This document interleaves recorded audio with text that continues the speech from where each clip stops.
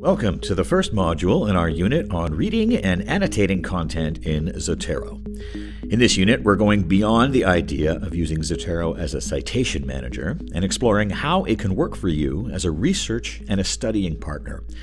We'll start this module with an overview of Zotero's Notes feature, but by the end of this unit, you're going to be able to keep your work organized and effective by using Zotero to track everything from simple text notes to detailed quotations and highlights you make while reading PDF versions of articles on tablets.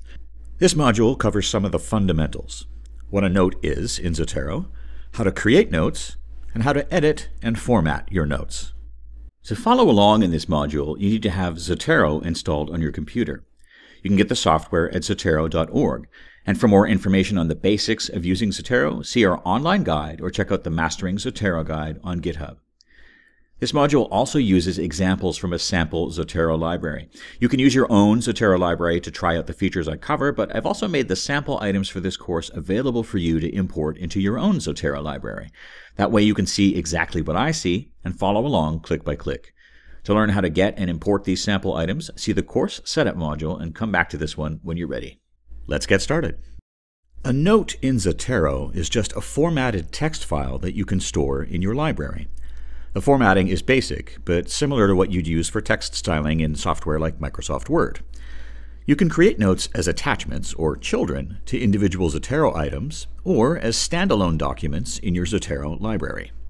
There are a couple of ways you can create notes. One is with the Notes icon in the Zotero interface. Simply select an item that you want to add a note to, click the Note icon, and choose Add Child Note. You can add as many notes as you'd like to an item.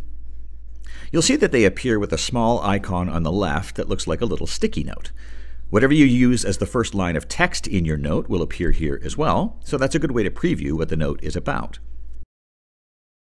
You can also right-click on an item and select Add Note to create one.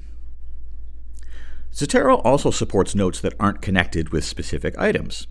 These are called standalone notes, and you can also create them using the Note icon. When you select a note that you've created, you can see its details in the item pane on the right. You'll see that you have an open text area with a panel of buttons at the top. These are similar to the kinds of formatting options you'll see in Word or online text editors. You can use headings, change the text color, highlight text in different colors, and even add links. At the bottom of the area, you'll see that you can add tags and related items to your notes. If you don't know about those, they're covered in Unit 1 of this course. Finally, at the very bottom, you'll see a button that lets you pop out the note so that you can edit it in a separate window. This is really great for times when you want to create notes without having the whole Zotero software interface in the way. So you can put the little note window next to your browser window, beside your PDF viewer, whatever you'd like.